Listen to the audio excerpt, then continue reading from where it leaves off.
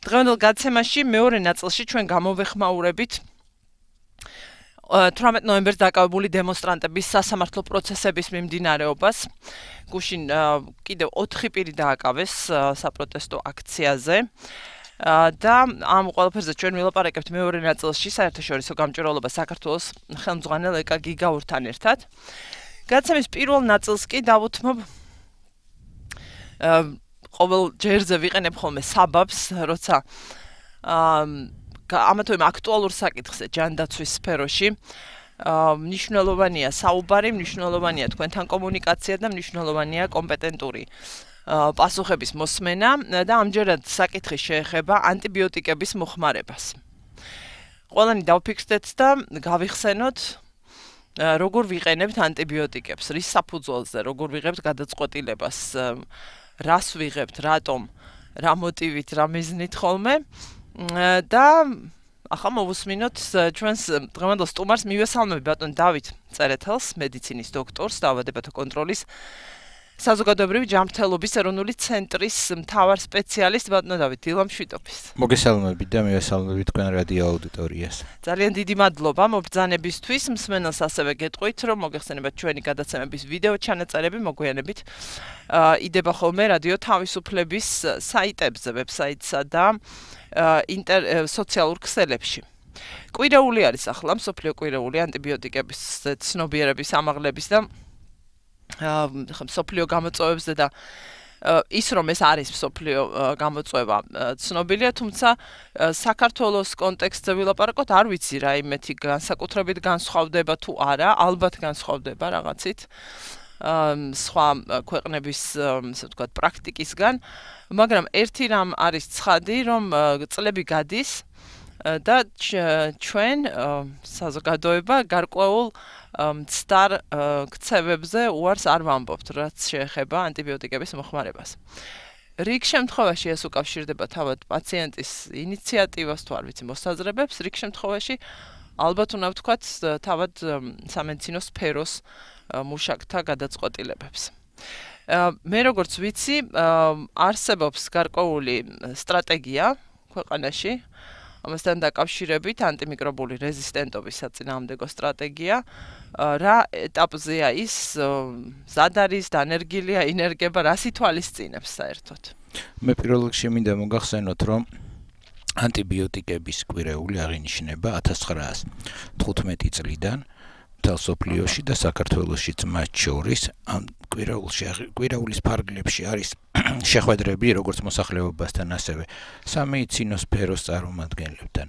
ეხლა რაც შეეხება თვითონ ანტიბიოტიკებს, თქვენ იცით, რომ პირველად პენიცილინი 1928 წელს აღმოაჩინა ფლემინგმა და 40-იან წლებში დაიწყო მისი კლინიკურ პრაქტიკაში დანერგვა. ანტიბიოტიკებს ძალიან დიდი წვლილი მიუძღვის დედამიწის მოსახლეობისათვის და მათ ვაქცინაციასთან ერთად დედამიწის მოსახლეობის სიცოცხლის ხანგრძლივობა 20 წლით გაახანგრძლივეს. რაც შეეხება თვითონ საქართველოში მდგომარეობას.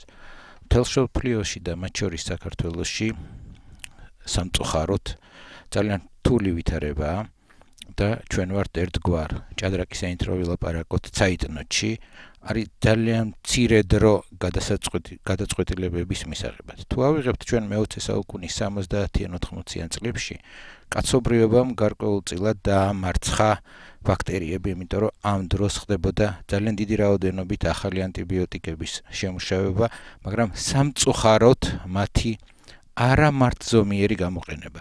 დღეს უკვე იმ ეტაპზე ვართ, რომ სამწუხაროდ ბაქტერიებმა დაამარცხეს კაცობრიობა და კაცობრიობა არის უფსკრულის პირას.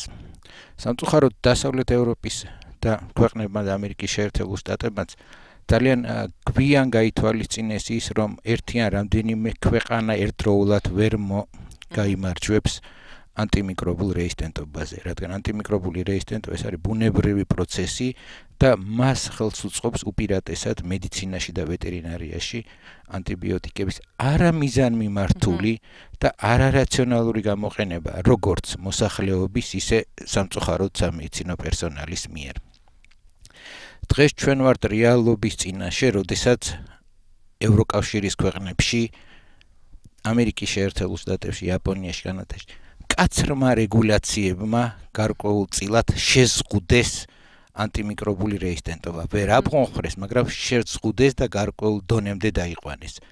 მაგრამ დღეს თქვენ იცით, რომ მსოფლიო ერთიანია და საჭიროა ყველა ქვეყანამ ერთდროულად გაატაროს მიზანმიმართული ღონისძიებები.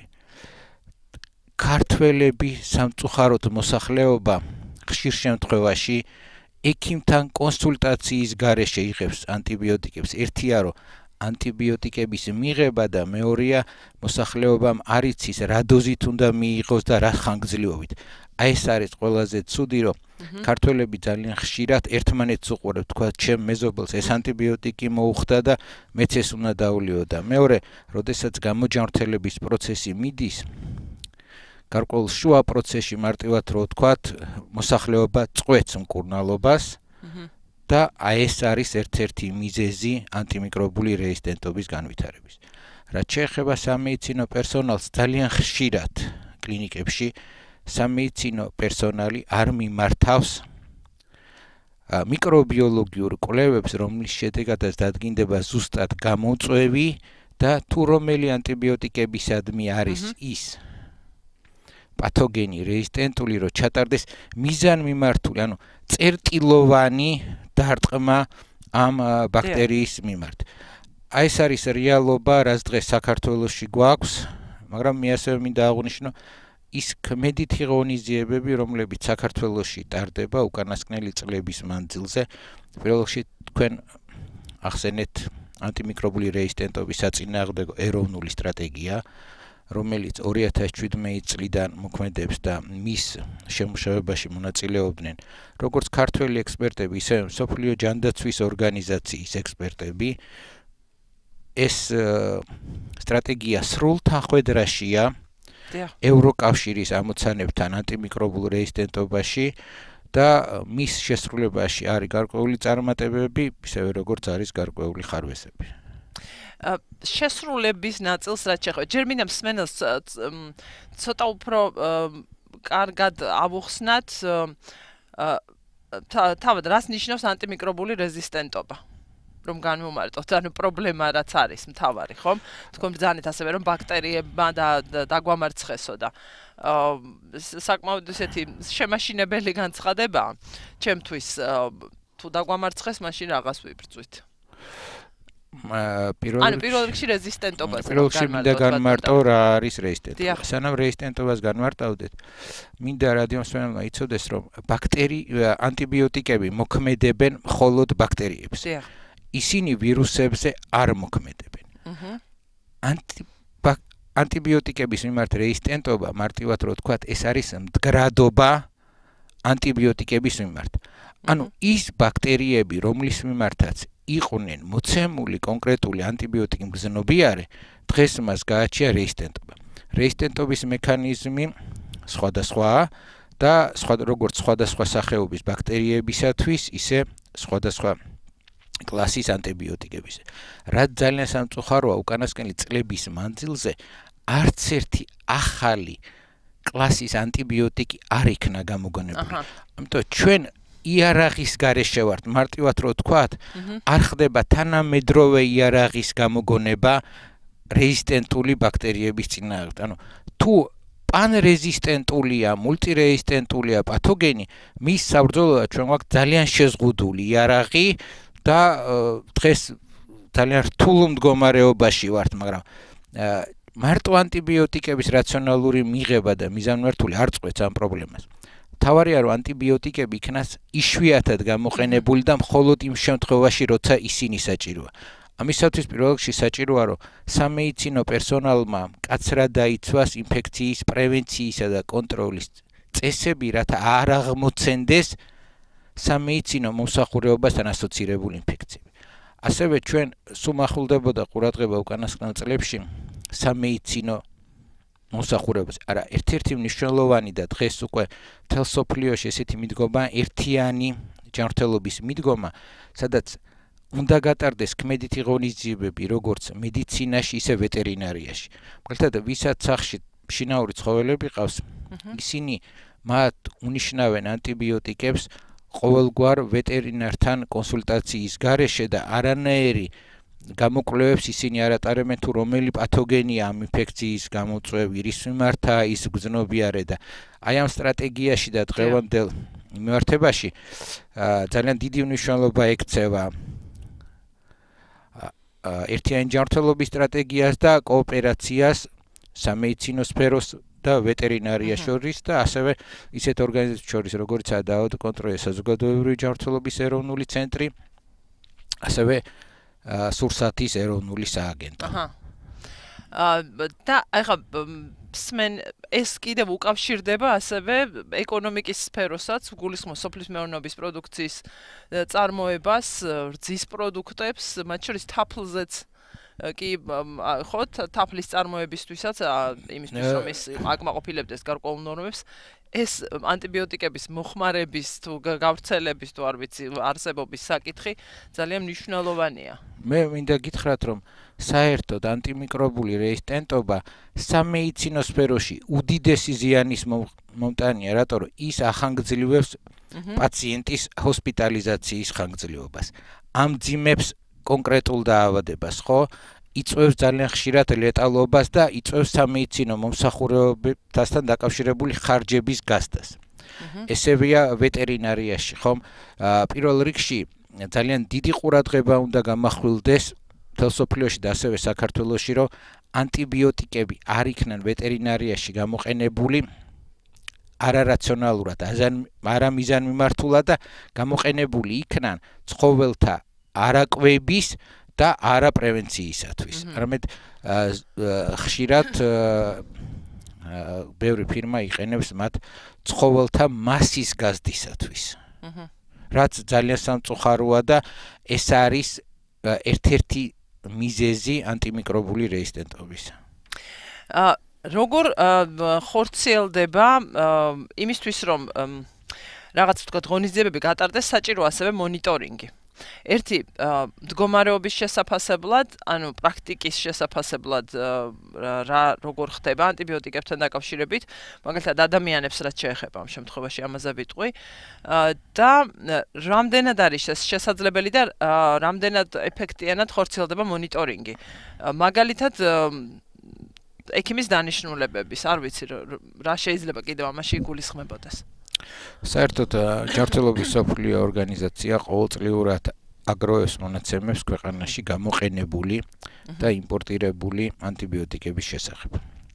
საქართველოში ძალიან დიდი რაოდენობით ხდება ანტიბიოტიკების გამოყენება და ყველა ეს სამწუხარო ერთი ანტიბიოტიკების გამოყენება და მეორეა არამიზანმიმართული, ეს რა შემდგომარეობს რომ ანტიბიოტიკები არის სარეზერვო ანტიბიოტიკები, ზოგიერთი ანტიბიოტიკები და მათი გამოყენება მკაცრად შეზღუდულია. ისინი წესით უნდა დანიშნონ ინფექციონისტებმა და ისიც განსაკუთრებულ შემთხვევაში. ანუ ეს რეზერვის ანტიბიოტიკებია ძალიან უხეშად რო ვთქვათ, მაგრამ სამწუხაროდ ძალიან ბევრი ექიმი მათ არამიზანმიმართულად იყენებს. აი მარტივად რო განმარტოთ ჩვენ პაციენტ შეიძლება ჰქონდეს ინფექცია და ჩვენ არ ჩავატაროთ არანაირი მიკრობიოლოგიური გამოკვლევა და პირდაპირ დავნიშნოთ სარეზერვო ანტიბიოტიკი. აქ არის ორი მხარე, ერთია რომ ჩვენ ამ პაციენტი შეიძლება გადავარჩინოთ, მაგრამ მთელ საზოგადოებას შეიძლება მივაყენოთ უდიდესი ზიანი თუ ჩამოყალიბდება მოცემული კონკრეტული ბაქტერიების რეზისტენტობა ანტიბიოტიკების მიმართ. ანუ შეიძლება აღმოჩნდეს რომ ჩიტს ვესროლეთ ზარბაზანი. კი მოვკალით, მაგრამ კი და მეორე თქვენ რაც ახსენეთ მონიტორინგი შეიძლება ეს შევადაროთ ამ სარეზერვო ანტიბიოტიკის მოხმარებას? კი, ზუსტად ეგრეა. და მეორე თქვენ რაც ახსენეთ მონიტორინგი, პირველ რიგში მინდა გითხრათ რომ დაავადებათა კონტროლის ეროვნული ცენტრი ევროკავშირის და სხვადასხვა დასავლეთ ევროპის წამყვან უნივერსიტეტებთან ერთად ასევე ჯანმრთელობის მსოფლიო ორგანიზაციასთან ერთად ახორციელებს მონიტორინგს მთელი ქვეყნის მასშტაბით ანტიმიკრობულ რეზისტენტობასთან დაკავშირებით. მე მინდა განსაკუთრებული დიდი მადლობა აღნიშნო ამერიკის შეერთებული შტატების დაავადებათა კონტროლის და პრევენციის ცენტრები, რომლებიც ყველანაირ მეთოდოლოგიურ დახმარებას გვიწევენ. ეს როგორ ხდება, იცით, ლუგარის ცენტრში ხდება საქართველოს კლინიკებიდან შემოსული კლინიკური მასალის მიკრობიოლოგიური კვლევა და შემდგომ იდენტიფიცირებული ბაქტერიების რეზისტენტობის განსაზღვრა სხვადასხვა ანტიბიოტიკების მიმართ და ჩვენ გვაქვს სურათი თუ რომელი პათოგენები იწვევენ ამა თუ იმ სამედიცინო მსახურებასთან ასოცირებულ ინფექციას და რის მიმართ არიან ისინი რეზისტენტულნი და მე შემიძლია უფრო ღრმათად წავიდე და ვთქვა რომ უფრო ღრმა კვლევები ტარდება ჩვენთან და ეს არის არა მარტო ანტიმიკრობული რეზისტენტობის განსაზღვრა, არამედ რეზისტენტული გენების დადგენაც გენომის სრული სეკვენირების შედეგად ანტვერპენის უნივერსიტეტთან ერთად, რისთვის მათ მინდა დიდი მადლობა გადაუხადო და რაც ყველაზე მთავარია, ჯანდაცვის სამინისტრო დავით კონტროლისა და საზოგადოებრივი ჯანმრთელობის ეროვნულ ცენტრთან ერთად ახდენს კლინიკების მონიტორინგს ინფექციების პრევენციის და კონტროლთან მიმართებაში და ასევე ანტიმიკრობული საშუალებების გამოყენებასთან მიმართებაში. ბრძანეთ რომ აი მასალაზე ტარდება ანალიზი, ესეთი მნიშვნელოვანი ინფორმაციას იღებთ, რა როგორ ვთქვა, როგორ ირჩევა ეს მასალა, რანაირად აკეთოთ თქვა რეგიონების მიხედვით არის, რამდენი უნდა იყოს? ეს არის მასშტაბის საქმეა. ეს არის სახელმწიფო ეპიდემიოლოგიის სახელმწიფო პროგრამა, რომლის ერთ-ერთი კომპონენტია სამედიცინო მსახურებასთან ასოცირებული ინფექციების ეპიდემიოლოგია. და კლინიკები, რომლებიც არიან ამ სახელმწიფო პროგრამაში ჩართული, სამედიცინო მსახურებასთან ასოცირებულ ინფექციებზე საეჭვო პაციენტებისგან იღებენ კლინიკურ მასალას, რომლის ტრანსპორტირება შესაბამისი უსაფრთხოების წესების დაცვით ახორციელებს დაავადებათა და კონტროლისა საზოგადოებრივი ჯანმრთელობის ეროვნული ცენტრი და შემდგომ მიკრობიოლოგიურ ლაბორატორიაში ხდება აღნიშნული მასალის ბაქტერიოლოგიური გამოკვლევა და შესაბამისი პათოგენის იდენტიფიცირების შემთხვევაში ხდება მისი გზნობელობის შესწავლა სხვადასხვა ანტიბიოტიკების მიმართ. რა ეტაპი იყო, რომელი წლები იყო, თუ შეიძლება ითქვას, როდესაც აი ეს საკითხი გახდა აქტუალური? ანუ რამდენ წელიწადში პირველი ანტიბიოტიკის გამოგონებიდან? როდესაც პირველი ანტიბიოტიკი პენიცილინი კლინიკურ პრაქტიკაში დაინერგა, თვითონ ფლემინგი მისი აღმოჩენი ეძახდა, რომ არ არის შორს დრო, როდესაც გამოვლინდება უკვე ანტიბიოტიკებისადმი რეზისტენტობა. ეს ყოველ ეტაპზე იყო, მაგრამ ეს ისეთი შესამჩნევი არ იყო, იმიტომ რომ როდესაც ვლინდებოდა ერთი ანტიბიოტიკების მიმართ რეზისტენტობა, ხდებოდა ახალი კლასის ანტიბიოტიკების გამოვლენა და მე გითხარით კიდევაც 70-ან 80-ან წლებში კაცობრიობას გაუჩნდა გარკვეული ილუზია, რომ მან დაამარცხა ბაქტერიული ინფექცია, იმიტომ რომ ძალიან სწრაფად რამდენიმე წელში ახალი ანტიბიოტიკის კლასის აღმოჩენა ხდებოდა და დღეს მე ერთხელ ვთქვი, რომ უკვე რამდენიმე წელია ახალი ანტიბიოტიკი არ აღმოჩენილა. ანუ ჩვენ იარაღის გარეშე ვრჩებით, თუ ეს ანტიმიკრობული რეზისტენტობა ესეთი ტემპებით გაგრძელდა, კაცობრიობას აღარ დარჩება იარაღი, რომ შეებრძოლოს მათ. ვიდრე ეს საკითხი დაიძლება ქვეყნის დონეზე, გლობალურ დონეზე, თუ არის რაღაც ცოდნები, რაც შეიძლება ადამიანს, აი თქვენ აუხსნათ და ინდივიდუალურად გამოგვადგეს იმისთვის, რომ თავი დავიცვათ. პირველში თქვენ სწორი ბრძანდებით, რომ ყველაფერი ჩვენს ხელში არ არის, ვიცი, მაგრამ მაინც. ანტიმიკრობული რეზისტენტობა ეს არის გლობალური პრობლემა, რომელსაც უკვე ყველა ქვეყნის მსოფლიო ლიდერი უდგება განსაკუთრებულად. ხა რა უნდა გააკეთოს მოქალაქემ, რომ ის ერთ-ერთი მონაწილე გახდეს, ან თანამონაწილე, რომ შეუნარჩუნოთ ანტიბიოტიკებს სიცოცხლის უნარიანობა. პირველ რიგში არასდროს არც ერთმა მოქალაქემ თვითონ თავის ახლობლებს, განსაკუთრებით ბავშვებს არ უნდა დაუნიშნოს და მიაღებინოს ანტიბიოტიკები. ანტიბიოტიკები მკაცრად უნდა იქნა შეზღუდული მათი მიღება და ისინი უნდა დაინიშნოს მხოლოდ და მხოლოდ ექიმის დანიშნულებით და ექიმის კონტროლი უნდა მიმდინარეობდეს ამ ანტიბიოტიკების სრული კურსის დროს, ანუ ის არ უნდა შეწყდეს. ასევე ადამიანმა მეორე ადამიანს არ უნდა მისცეს, თუ მას დარჩა გარკვეული რაოდენობის ანტიბიოტიკები. ასევე ნებისმიერ პიროვნებამ თავის ცხოველებს არ უნდა დაუნიშნოს თვითნებირად ანტიბიოტიკები და არ აძლიოს ისინი. და ყველაზე მნიშვნელოვანი რაც არის სამედიცინო პერსონალმაც ეს უნდა გაითვალისწინოს ისე როგორც მოსახლეობამ ანტიბიოტიკები მოქმედებენ მხოლოდ და მხოლოდ ბაქტერიულ ინფექციებზე. ვირუსულ ინფექციებზე ანტიბიოტიკებს არანაირი გავლენა არ გააჩნიათ. ამიტომ ეს არის ძალიან ფრთხილი საკითხი და განსაკუთრებით ექიმებიც კი სხვადასხვა პროფილის ექიმები უნდა დაეკითხონ სარეზერვო ანტიბიოტიკების დანიშვნისას ექიმ ინფექციონისტებს, რომელსაც ამის დიდი გამოცდილება და ცოდნა აქვთ. მე როგორც ვიცი, გარკვეული ხარვეზი იყო ერთ-ერთთან დაკავშირებით, მსმენელს გეტყვით რადიო თავისუფლების დილის საუბრებს უსმენთ. თქვენ დღეს ჩვენ ვლაპარაკობთ გადაცემის პირველ ნაწილში ვლაპარაკობთ ანტიბიოტიკების საკითხზე, ცნობიერების ამაღლების გამოწვევაზე, თუმცა გამოწვევა მთავარი გახლავთ ანტიბიოტიკების მიმართ რეზისტენტობის პრობლემა, გლობალური პრობლემა, რომელიც ასეთივე პრობლემაა საქართველოში და ჩვენი სტუმარი გახლავთ ბატონი დავით წერეთელი, მედიცინის დოქტორი, დაავადებათა კონტროლის საზოგადოებრივი ჯანმრთელობის ეროვნული ცენტრის მთავარი სპეციალისტი და ბატონი დავითი გვიხსნის იმას ერთი რაშია პრობლემა და მეორე რა ცოდნები შეიძლება მეტნაკლებად დაგვეხმაროს იმაში რომ ხელი არ შევუწყოთ ანტიბიოტიკების მიმართ რეზისტენტობის გაძლიერებას ბაქტერიებმა დაგვამარცხესო ჩვენმა სტუმარმა აღნიშნა რაც შემაშფოთებულად ჟღერს მაგრამ ფაქტია რომ ეს არის რეალური გამოწვევა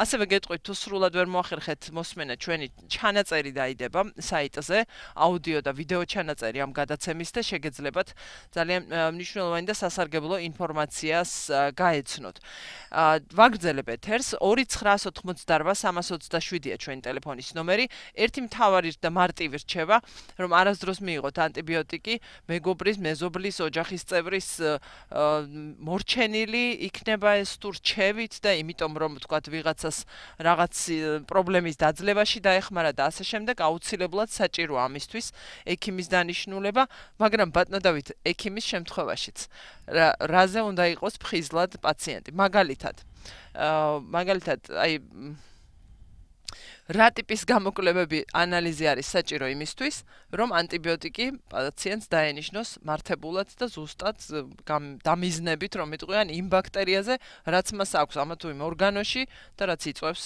ანთებას. მე პირველში ერთი კომენტარი მინდა შევიტანო, რომ ჩვენ არ ჩვენ გვამარცხებენ ბაქტერიები და ჩვენ ერთგვარად ვართ რეანიმაციაში, საიტნოთში რომ არ ვიცი, შეიძლება იძულებით სულებს ვაკეთებთ. მაგრამ ძალიან სამწუხარო რეალობა ესაა.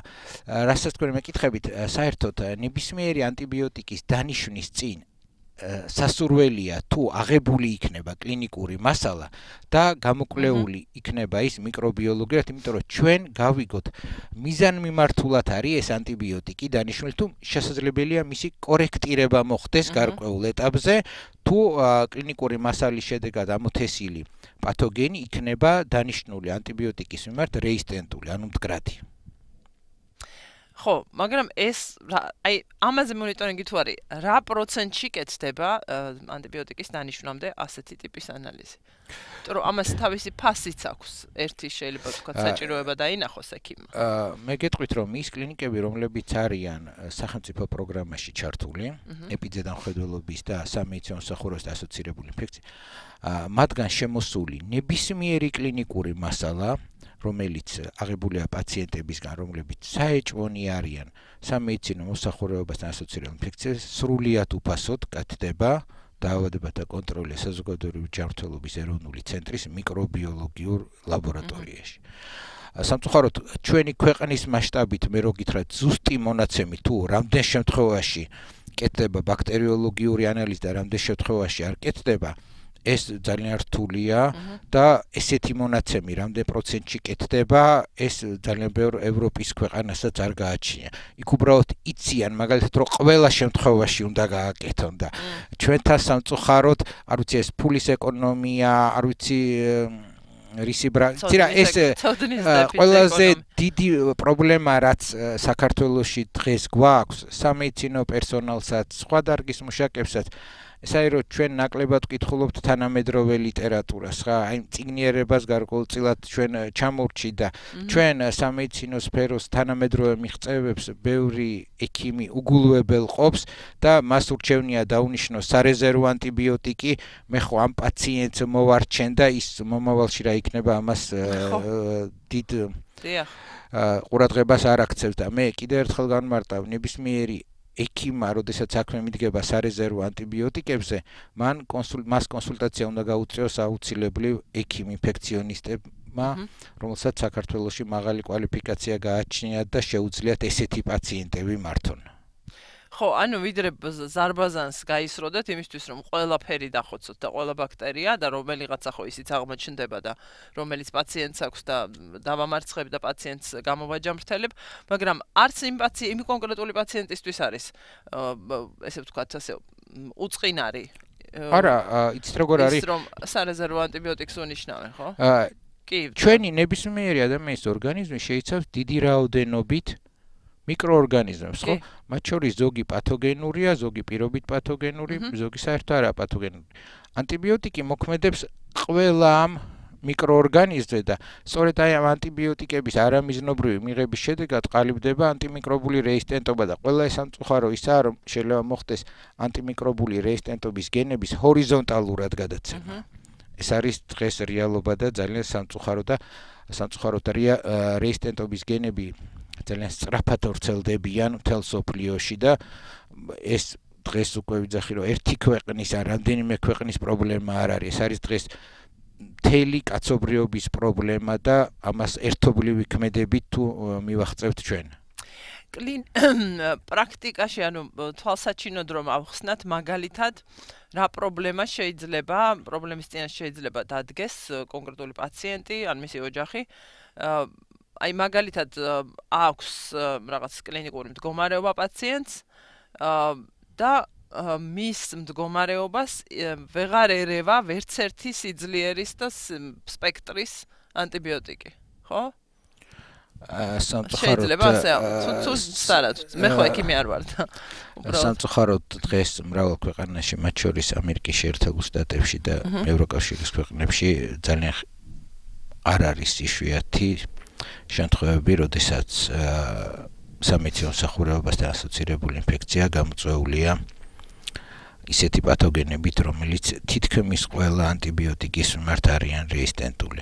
ამიტომ დღეს ძალიან დიდი მზაობა უნდა გქონდეს ჩვენ, რომ ძალიან სიფრთხილით მოვეკიდოთ თითოეული ანტიბიოტიკის დანიშვნას და ძალიან შევზღუდოთ ისეთი შტამების გავრცელება, რომლებიც არიან პანრეზისტენტულნი. სვენელი ყავს ხაზზე საუბრის ბოლოს დილამშვიდობის გისმენთ. დიახ, ისა გამარჯობა თისა, მადლობა სტუმრის მოწვევას, მაგრამ აი საყვედური, რა ვიცი, წვანე ტახას თუ ვის არ არ გვინდა დროს ნუღარ დავკარგავთ მაგაზე გავარკვევთ. გაინტერესებდა საღამოს რა დროს შეგვიძლია განმეორება, რომ კეთილი, არ ვიცი და ზუსტად არ ვიცი სადღაც 5 საათი. მაინტერესებდა, აი რაღაც უფასო არის გამოკვლევავდა, რას გულისხმობდა ბატონი ექიმი, აი ვერ გავიგეთ, შეგიძლია ბოდიშ თუ გაგვიმეორ. გმადლობ, დიდი მადლობა. კი. ეს არის სახელმწიფო პროგრამა ეპიდემიოლოგიის და მასში არის კომპონენტი სამედიცინო მოსახურეობის თან ასოცირებულ ინფექციებზე ეპიდემიოლოგია. აი, სწორედ ამ პროგრამაში ჩართულია თბილისის კლინიკები, რომლებშიც თუ პაციენტია, რომელსაც გააჩნია სამედიცინო მოსახურეობასთან ასოცირებული ინფექცია, მისგან აღებული კლინიკური მასალის გამოკვლევა ხდება უფასოდ დაავადებათა კონტროლის საზოგადოებრივი ჯანმრთელობის ეროვნული ცენტრის ლუგარის ლაბორატორიის მიკრობიოლოგიურ ლაბორატორიაში. და რა მინდა რომ ეს დარჩენილი 2 წუთი გამოვიყენოთ კვლავ მსმენელისთვის სასარგებლო ინფორმაციისთვის, რა არის ის, რაც მე არ გკითხეთ და მნიშვნელოვანია რომ ვიცოდეთ. ყველაზე მთავარი დღეს რა არის? ჩვენთვის რომ ერთობლივი ძალისხმევა უნდა მიმართოს კაცობრიობამ ანტიბიოტიკების მომავლისათვის. ანუ თუ ჩვენ სწორად მოვიქეცით ხომ ჩვენ კიდე ერთ აგურს დავდებთ იმისათვის რომ ნაკლებად გავრცელდეს ანტიმიკრობული რეზისტენტობა და ანტიბიოტიკებმა შეინარჩუნონ თავისი ძალა. და ბაქტერიებმა არ დაგვამარცხონ საბოლოოდ. რაც ძალიან დაუსექტი არასასურველი პერსპექტივა იქნებოდა. ძალიან დიდი მადლობა სიამოვნებით გავაგრძელებდი კიდევ თქვენთან საუბარს ძალიან მაინტერესებს ეს სფერო ეს კონკრეტული საკითხი დიდი მადლობა ჩვენს სტუმარს გეტყვით რომ ანტიბიოტიკების ცნობიერების ამაღლების სოფლიო კვირეულში ჩართულია საქართველოს დაავადებათა კონტროლის და საზოგადოებრივი ჯანმრთელობის ეროვნული ცენტრი დღეს ღონისძიებაც არის დაგეგმილი ესეთი კვირეულები ემსახურება და მაქსიმალურად უნდა გამოვიყენოთ არა მხოლოდ კვირეულები ინფორმაციის გასავრცელებლად განმარტებებისთვის გარკვეული საკითხების ეს არის პრობლემა რომელიც წლებია დგას რომელსაც ებრძვის მსოფლიო და მთავარი იარაღი მაინც ამ რასაც მივხვდი არის ცოდნა ამის ცოდნა და ქცევა რა თქმა უნდა დიდი მადლობა ბატონო დავით